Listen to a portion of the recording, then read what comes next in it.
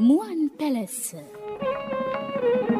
මුවන්පැලැස්ස ඔබට සමීප කරවන්නට අනුග්‍රාහක ශක්තිය.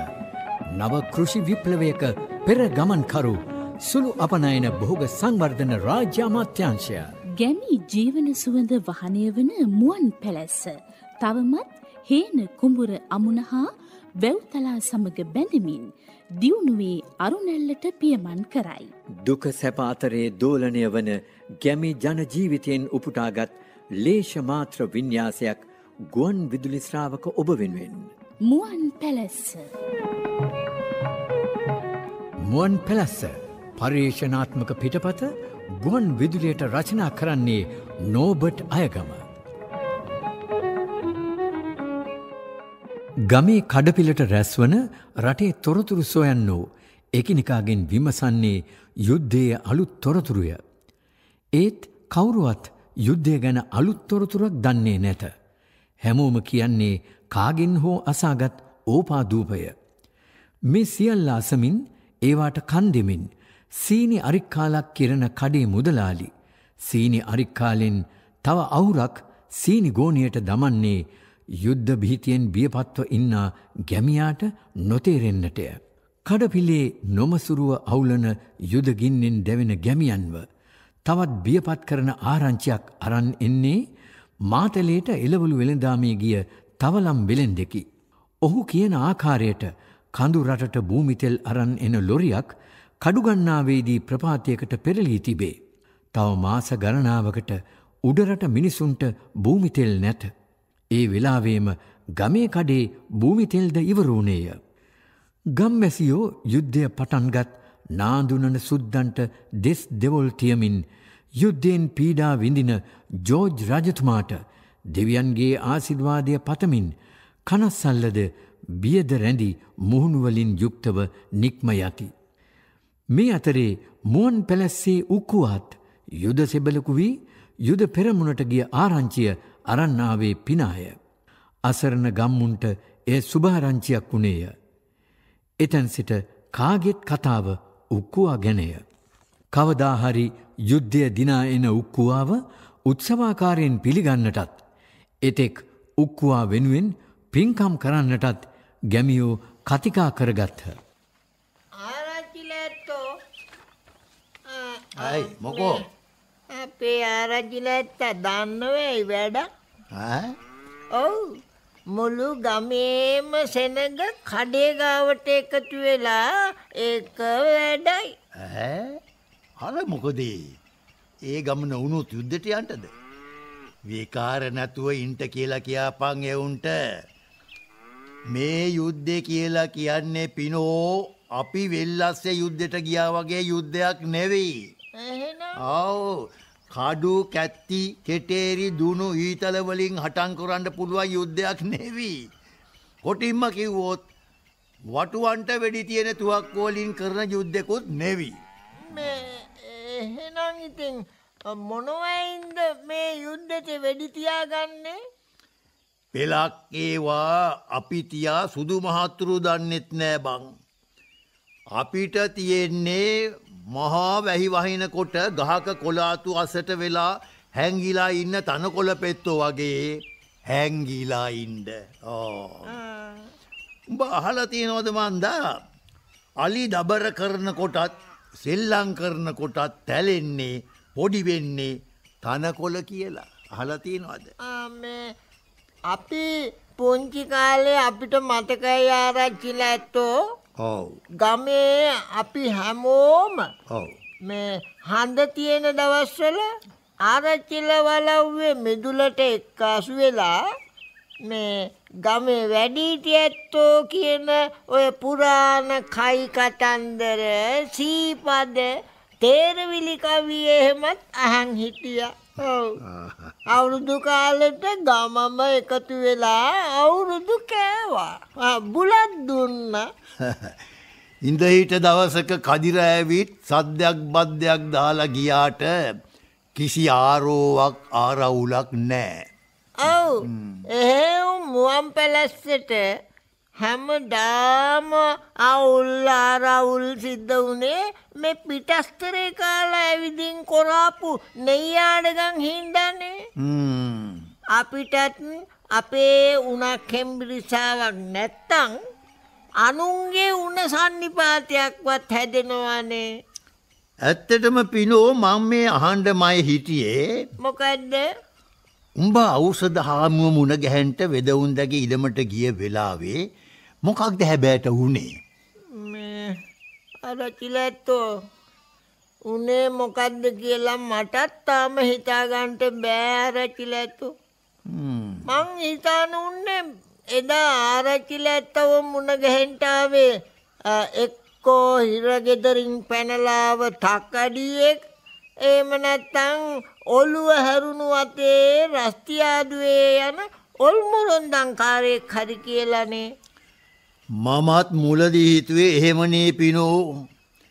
ඒත් උදැල්ලකුත් අරන් වෙදවුන්දගේ ඉඩම උදලු ගානවා කිව්වම තමයි මට හැක හිතුනේ මේ නම් ඔළුවේ අමාරු කාරයෙක් නෙවී කියලා. ඒ ගමන තමයි උඹෝ පිටත් කොලියෝ.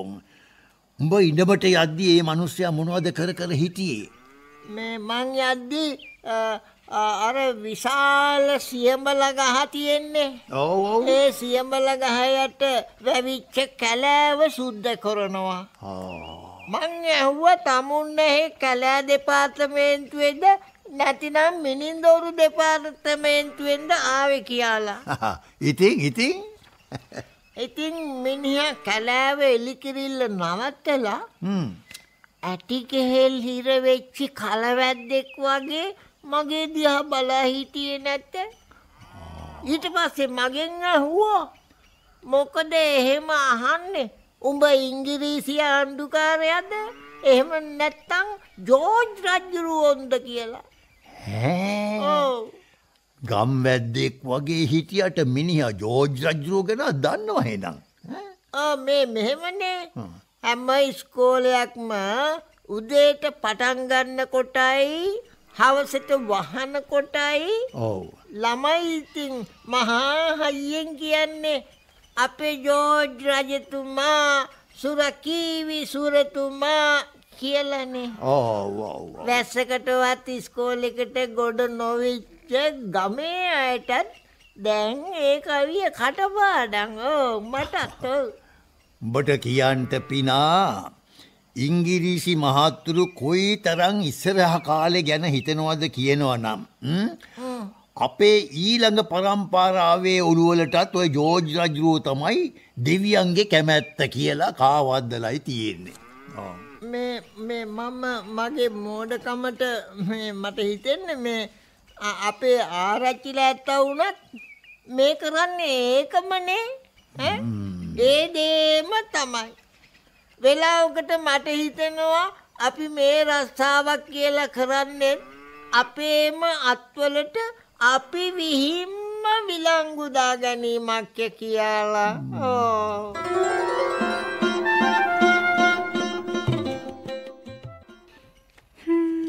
හුඟක් හවස් වෙලානේ ටීචර්. ඉස්කෝලේ ඇරිලත් දැන් කොච්චරක් වෙලාද? මං හින්දා මට තනි රකින්න ගිහින් ලසඳිත් බඩගින්නේ නේද? ගම්වල අපිට ටීචර් ඔරලෝසු වල වෙලාවට බඩගිනි හැදෙන්නේ නෑ. අපිට බඩගිනි හැදෙන්නේ අම්මලා අප්පච්චිලා හේනේ ඉඳන් හැන්ද කරුවලේ ගෙදර ඇවිත් කොයි වෙලේ හරි හාල් හුඬුවක් දෙකක් ඔය මයියොක් කලබත්තල තම්බලා එහෙම නැත්නම් කොළ මැල්ලුමක් මලවල නිදාගෙන ඉන්න මල්ලිලව නංගිලව කෝද්දන සද්දෙට. එතකොට ඔයාලා දවසටම කන්නේ වේල් දෙකද? දෙකකුත් නෑ සමහරක් දාට. මොනවා ලසඳේ? වේල් දෙකකුත් නෑ? මේ කඳුරටේ හීතල මීදුමෙන් වැහිලා තියෙන ගිනියම් ඇත්ත ඒක තමයි ටීචර්. හුඟ දෙනෙක් ඒ ඇත්ත දකින්නෙත් නෑ, දන්නෙත් නෑ. එහෙම බඩගින්න එන ළමයින්ව තමයි පහුගිය කාලේ හිටපු ගුරුවරු ගෙදරදි කරගෙන එන්න දුන්නු වැඩ කරගෙන ආවේ නෑ කියලා අර කෝටු මස් කළේ. ගිනි අවුවේ මිදුලේ දන ගස්සලා තිබ්බේ. ලසන්දි මං ඔයාගෙනොත් අනිත් දරුවන්ගෙනොත් සමාව ඉල්ලනවා. මගේ පරපුරේ ගුරුවරුන්ගෙන් සිද්ධ වෙච්ච අත්තරද්දට. කවුරුවත් ඉතින් දැනගෙන කරපු වැරදි නෙවෙයිනි ටීචර්. අපි හැමෝම වැරදි හරියට තේරුම් නොගෙන ජීවත් වෙන හින්දානේ මේ ලෝකේ මේ තරම් වැරදි සිද්ධ වෙන්නේ ලසන්දි. නමුත් අපි කවුරුත් ඒ වැරදි නිවැරදි කරගන්න උත්සාහ කරන්නේ නැහනේ. ටීචර් දැන් ටික දවසක ඉඳලා බලපු වෙලාවක ඇත්නම් බර කල්පනාවක. මොනවද අප්පොච්චියේ ඔය වයසට උච්චර කල්පනා කරන්න තියෙන්නේ? කියන්න කැමති නා? අපිත් ආසයි නේ වහන්න. ලස්සන්දි අහන්න ආසනම් මං කැමතියි කියන්න. හැබැයි කාටවත් කියන්නත් බෑ, මට hina වෙන්නත් බෑ. හරිද? අනේ මං කාටවත් කියන්නෙත් නෑ, hina වෙන්නෙත් නෑ. හැබැයි මං ඒකෙන් යමක් ඉගෙන ගන්නවා. ඒ ගුරුවරුන්ට වැරදුණු දේවල් අපි නොකර ඉන්න. ඒවා පාඩම් පොත්වල නැති දේවල්. කියමනක් තියනවා ලසන්දි. සමහර දේවල් සිද්ධ වෙන්නේ අපිට කොක් කඩලා සිනාසෙන්නවත් පොළවේ හැපි හැපි වැළපෙන්නවත් නොවේ. ඒවා සිද්ධ වන්නේ අපට තේරුම් ගැනීමටය කියලා. ඒ හින්දා මම මේ කියන දේ හොඳින් තේරුම් ගන්න. හරිද ටීචර්? හරි. මම මේ ඉස්කෝලේට පත්වීම අරගෙන ආවා. මට මේ ගමට එනකම්ම කොහෙද නවතින්නේ කියලා කිසිම අදහසක් තිබුණේ නැහැ. සිරිතක් විදියට ගමේ ප්‍රධානියා ආරච්චිලා ඇත්තගේ ගෙදරට ගියේ ඒජන්ත කන්තෝරුවේ වැඩ කරන අපේ ලොකු අප්පච්චිගේ ඇඳුම් කමක් තිබුණ හින්දා. මං අහන්නත් කලින්මයි මගේ වංගුන් අහලා ආරච්චිලා බලවුවේ නවතින්න කිව්වේ. තැනත් හොඳයිනේ, නිස්කලංකයිනේ. ඉතින් මාත් ඒ නැවතුණා. ටීචර් එන්න කලිනුත් ටීචර්ලා දෙතුන් දෙනෙක් මෙහි නැවතිලා වුණා. හැබැයි ඒ කවුරුවත් මාස දෙක තුනකට වඩා ආරච්චිලා බලවුවේ හිටියේ නෑ. ටීචර් තමයි අපි දන්න විදිහට වැඩිම කාලයක් හිටියේ. මගෙන් සල්ලි ඉල්ලුවේවත් නෑ. ඒත් මම බලෙන්ම සල්ලි දුන්නා. මැනිකේ නැන්දගේ පැටියෙම මම පොතක පතක හරි පාඩම් වැඩක හරි ඉන්න වෙලාවල් වල ළඟට ඇවිත් එයාලගේ පරම්පරාවේ පුරාජේරුව කියවන එකමයි. ළඟකදී ඉඳලා එයාගේ මල්ලි කෙනෙකුගේ පම්පෝරිය කියවනවා. එයාලු ඊළඟ ඒ වසමේ ආරච්චිලා වෙන්නේ වයස අවුරුදු 56ක් විතර වගේලු. ඒ උනාට එච්චර වයසක් පේන්නේ නැතිලු. මං හිතන විදිහට අපේ ඉස්කෝලේ හිටපු ටීචර් කෙනෙකුටත් ජෝඩු කළේ එයාව තමයි. හැබැයි ඒ කාලෙත් එයාට අවුරුදු 56ක් කියලා තමයි කිව්වේ. ඇත්තද? ඒ යෝජනාවෙන් පස්සේ ඒ ටීචරුත් මාරු වෙලා ගියා. මට හිටපු ලොකු මහත්තයත් ඒ ගැන ටික ටික කියලා තිබුණා. මමත් ඒ යෝජනාව එන්න කලින් පොඩි සැලසුමක් හැදුවා. කාරණාව කපුරුටත් කිව්වා. එයත් කැමති වුණා. දැන් වැවේ මල් කඩන්න යන්නෙත් මගෙත් එක්ක කපුරු. පන්සල් යන්නෙත් කපුරු එක්ක. ඉස්කෝලේ වැඩවලට මට උදව් කරන්නෙත් කපුරු. හැම දෙයකම කපුරු කපුරු කපුරු. ඒ කියන්නේ දැන් කපුරු කට්ටකු මංසල් එකතු වෙලා. අර කට වරද්ද ගන්න එපා. එකතු වෙලා නෑ.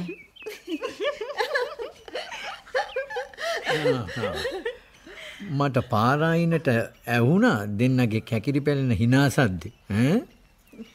ඉච්චර සද්දෙට ඇහුණාද? අපි අයියෙන් hina වුණාද? hina වෙන අයට දැනෙන්නේ නෑනේ hinaවේ සද්දේ. අනිත් අයටයි ඒ සද්දේ ඇහෙන්නේ. ඇයි බිනරි තාමත් ඉස්කෝලේ ඉරලා ගෙදර ගියේ නැත්තේ? උඟක් හවස් වෙලානේ. යන්ට කියලා ගයක් තියෙන්න එපා කපුරු. එහෙමද? හරි ඉතින් ගයක් නෑ කියමුකෝ. ඒ වුණත් නවාතනක් තියෙනවනේ. නවාතන නෙවී. මගේ බලව්ව කරගන්නත් තිබුණා. ආරච්චිලා ඇත්තගේ මස්සිනාට බහ දුන්නන.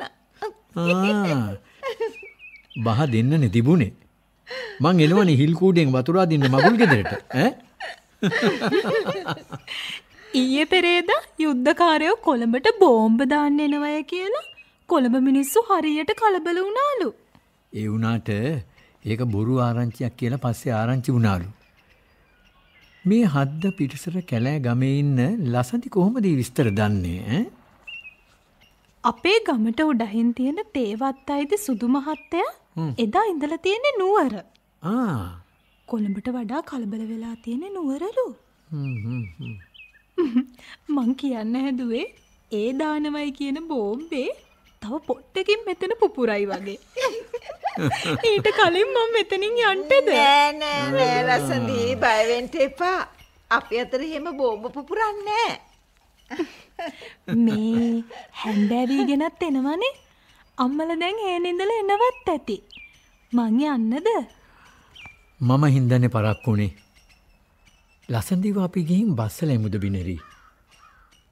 ගුරු නිවාසේ හුණු ගෑම හෙට සෙන්සුරාදා නිවාඩු දවසේම කරමු. එහෙම හොඳයි?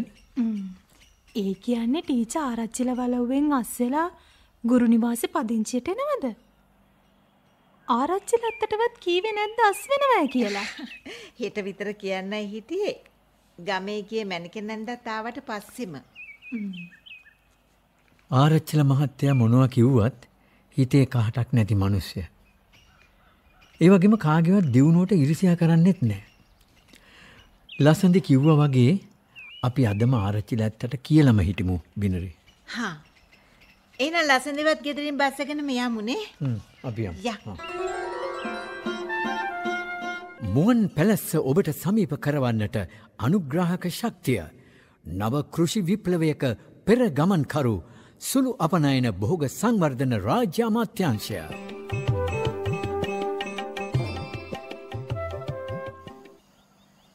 ඇයි දුවේ අද ඉස්කෝලේ හැන්දෑ වෙනකම්ම පන්ති තිබුණාද? මමත් මේ කෑම නොකා බලා හිටියා දූ දැන් එයි කියලා හිතා. යන්න. මූණකට හොදාගෙන කෑම කාලා ඉන්න. දැන් කෑම හීතල වෙලත් ඇති. මට ඔය යුම් පිහුම් තේරෙන්නේ නැතුවා. නැත්නම් ඉතින් රත් කරලා තියන්න තිබුණානේ. දුව දකින්න හැම වෙලාවෙම මට මතක් වෙන්නේ අපේ දුවව.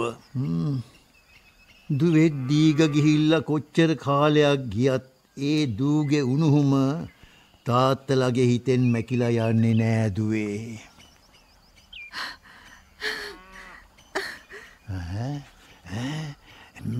ඒ මොකද දරුවෝ ඒ? බිනරිට එයාගේ අප්පොච්චිව මතක් වෙන්න ඇති ආරච්චිලා ඇත්තෝ. දූලාගේ වැඩි ආදරේ අප්පොච්චිලාට කියනෝනේ ආරච්චිලා ඇත්තෝ. දීගතල ගියත් දරුමල්ලු ලැබුණට පස්සේ ඒ සෙනෙහවන්තකම් හිතටත් නොදැනීම ඇකිලා මැකිලා යනවා දරුවෝ. අපි ඒවට පුරුදු වෙන්න ඕනේ. එතකොට ජීවිතේ හරි සැහැල්ලුයි.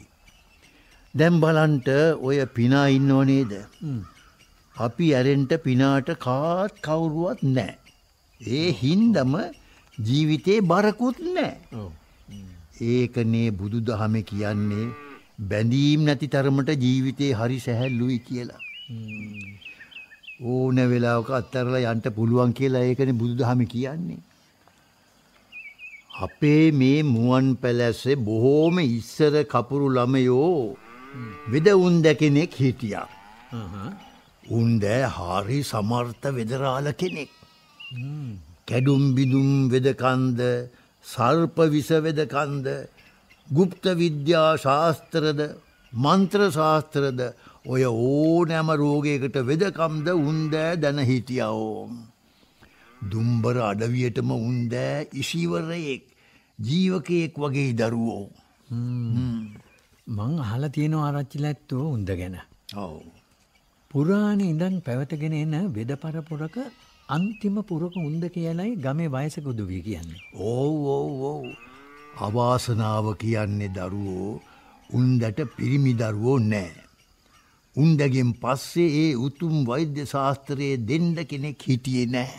ඒක හරි. පුරාණ වෙදමාත්තුරු තමන් දැන හිටි ශිල්ප ශාස්ත්‍ර පවුලෙන් පිටායට දෙන්න කැමති වුණේ නැතිලු.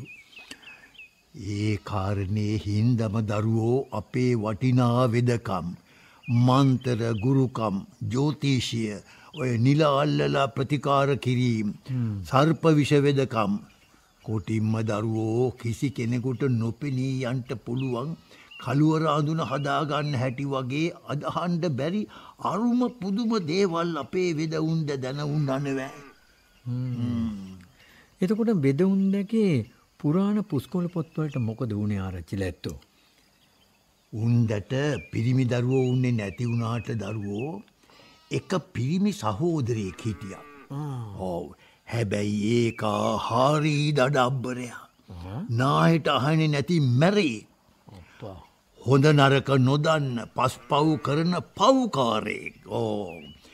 ඒ වගේ අයට අර වගේ පුරාණ වෙදකම්, ගුරුකම්, මන්ත්‍ර ශාස්ත්‍ර දෙන්ට තහංචි. ඒක හරි. අපේ අප්පොච්චා කියලා තියෙනවා නොගැලපෙන කෙනෙකුට ඒ වගේ උතුම් මන්ත්‍ර ගුරුකම් දුන්නොත් ඒව දුන්න ගුරුන්වහන්සේටත් විපාක විඳින්න වෙනවා කියලා. ඒ බය තමයි අපේ වෙද ගුරුන්වහන්සේට තිබුණේ දරුවෝ. ගුරුන්වහන්සේගේ මලයත් සෑහෙන්න වලි කෑවා ඔය පුස්කොළ පොත් ටික දැහැගන්ට. හැබැයි ඉතින් කොහොම හරි අන්තිම දවස් කීපයේ වෙද ගුරුන්වහන්සේ කාටවත් හිතාගන්න බැරි තැනක රහස් බෙහෙත් වට්ටෝරුයි, දුර්ලභ ඖෂධයි, මන්තර පොතුයි සංගවලා තමයි මියදිලා තියෙන්නේ. කොටින්ම කිව්වොත් ඔච්චර විශ්වාසයෙන් හිටිය අන්තිම දවස්වල අපෝපස්ථාන කරපු මේ මටවත් ඔය හාංකවසියක් ඇඟෙව්වේ නෑනේ දරුවෝ. ඒක වෙද ගුරුන්වහන්සේගේ නීතියක් නෙවෙයි ආරච්චිලා ඇත්තෝ. ඒක විශ්වයේ පරම නීතියක්. ඒ නීතිය කඩකළොත් ජීවිතෙන් තමයි වන්දිගමන්ට වෙන්නේ. ඒකනේ ආරච්චිලා ඇත්තෝ බුදුහාමුදුරුවෝ සරුත් හාමුදුරන්ට දේශනා කළේ මේ විශ්වයේ තේරුම් ගන්නට බැරි රහස් හඹා යන්න එපාය කියලා. හරි. ඒ නිරර්ථක ක්‍රියාවක් කියලා. ඒක නම් හැබෑව දරුවෝ, ඒක හැබෑව. දැන් ඉතින් හතුරා නිධානයේ ගාවට ඇවිත් කියලා මට හිතෙනවා. අපි ඒ හතුරගේ උත්සාහේ වළක්වන්න මොනවා හරි කරන්න ඕනේ ළමයෝ. ඒක භයානක වැඩක් ආරච්චිලා ඇත්තෝ. ඒක භයානක වැඩක්. අපිට ඉරණමෙන් පවරලා තියෙන කාර්යය කොයි තරම් භයානක වුණත් අපි ඉෂ්ට කරන්න ඕනේ ළමයෝ. ඒක හරි. එහෙනම් අපි අද රෑ ගල උඩ කන්දට යන පාරේ යෝධ සියඹලා ගහ ළඟට යන්න ඕනේ මීමින්නෙකුටවත් නොදැනෙන්නට. අද රෑම? ඔව් අද රෑ. දැන් දවස් 2-3ක් ඉඳන් අපේ මිය පරලෝ ගිය වෙදවුන්දගේ එකම මල යන්දි. ඒ කියන්නේ ඖෂධහාමි කාටත් නොදැනෙන්න එතන මහා වදුල යට මන්ත්‍ර ජප කරනවා. එහෙනම් ඔව්. ආරච්චිලා ඇත්ත මේ වලව්වේ ඉඳගෙන කොහොමද ඈත මහබැද්දේ සිද්ධ වෙන දෙයක් සහසුද්දෙන් දන්නේ? ආරච්චිලා තානාන්තරයක් කියන්නේ බෝට් ලෑල්ලක් විතරක් නෙවී ළමයෝ. කලවැද්දෙකුගේ සෝදිසියයි, කොටියෙකුගේ ඉවසිල්ලයි, උකුස්සෙකුගේ විමසිල්ලයි, නයෙකුගේ දෂ්ට කිරිල්ලයි තියෙන්න ඕන බරපතල රාජකාරියක් මේක. ඒක හරි. මේ එහෙමනම් මං ගිහින් රෑ වෙලා එන්නම් ආරච්චිලා ඇත්තෝ. හොඳයි. තුනුරුවන්ගේ සරණින් ගිහින් එන්නකෝ දරුවෝ.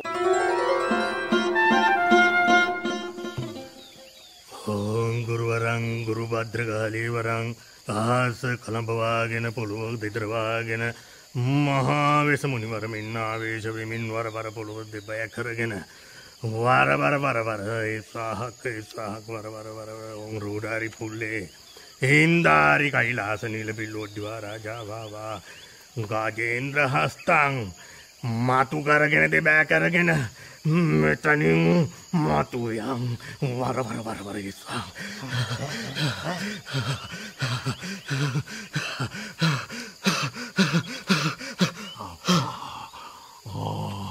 ඖෂධාවට සීයේ නැති වුණා නේද? මේ පින විගහට ඔය සෙම්බුවෙන් වතුර ටිකක් මූණට ගිහපන්. වතුර ටිකක් කියපන්.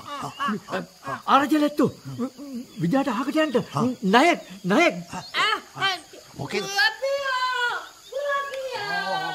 පිනෝ ඕම හිටපන්. මේ ආරජලැත්තව තරන් ඵලයන්. මේ මාව විතරක් නෙවි මේ කපුරු ඖෂධ හාමුවත් තරම් යන් නැත්නම් ඒක මෙතනම මියදී. රචිලැත්තෝ මේ අපි බේරිලා යන් නැත්තම් ණය අපිටත් දෂ්ට කරනවා. ඕ ආනේ අපි යන් රචිලැත්තෝ මේ ආරච්චිලැත්තට විපතක් වුණොත් එහෙම ආරච්චිල මැණිකෙට මම මොනවා කියන්නද? අනේ යමන්. ඔය සියඹල ගහයට මිනිහෙකුගේ උසට වඩා ලොකු තුඹසක් තියෙනවනේ. ඖෂධාමි එක නොදැනද එතන ඉඳලා තොইল නටලා දුම්වල ගහලා තුඹසේ ඉන්න ණයට හිරියර කරලා තියෙන්නේ. මං අහන්නේ ණයෙක් නෙවෙයි මිනිහෙක්වත් ඉවසයිද ඒක? ඈ? තමුන්ගේ ගෙදරට ඇවිත් ගිනි පිඹ දුම්වල ගහනකොට නාගයා වුණත් ඉවසයිද?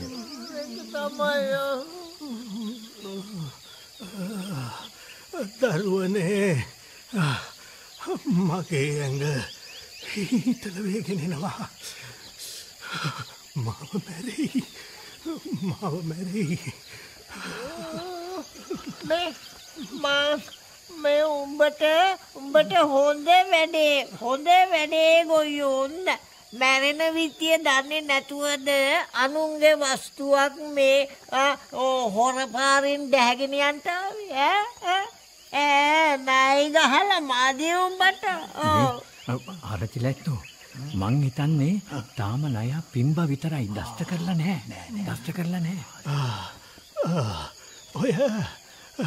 ඔය මේ කවුරුවත් බය වෙන්න එපල්ලා. ඒක ඇත්ත ණයෙක් නෙමෙයි නාග පිල්ලුවක්. පිල්ලුවක් වුණත් ඇත්ත නාගයෙක් වුණත් මේ අත්ත මුත්ත කිව්වත් මම නම් ඔය මේ සියඹල ගහ යටට එනවා බොරු. ඔව් මේ ආරච්චිලැත්තෝ අපුරුවැත්තෝ අනේ මේ අපි යන් මේ බොලං ඖෂධාමි අපේ වෙදරාල මාමා කොහේ හරි ඉඳන් අපි දිහා බලාගෙන ඇති. උන්දගේ වෙද පොත් මන්තර පොත් මේ අහු නොවෙන්ටයි ඔය උන්ද මේ විදිහට ඒවා ආරක්ෂා කරලා තියෙන්නේ. ඒ හින්දා අපි දැන් යන්න. තව මෙතන හිටියොත් තව මොනවා වේද කියන්න බෑනේ. අපි යන්න. මේ උන්ද එන්නේ නෑ. අපි යන්න රචිලැත්තෝ කපුරුවැත්තෝ යන්කෝ. රචිලැත්තෝ මාව බේරගන්නකෝ.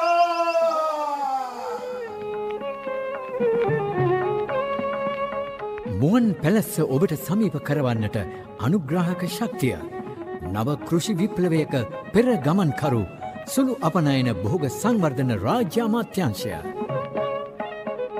අද මුවන්පැලැස්සේ රංගපෑම් ආරච්චිල විජේරත්න වරකාගොඩ, පිනා හිලේරියන් පෙරේරා, ඖෂධහාමි සුජීව මානගේ, ලසඳි දිලිනි අනුරාධහ පීරිස්, කපුරු රෝහණ සිරිවර්ධන, බිනරි ගීතා කාන්ති ජයකොඩි.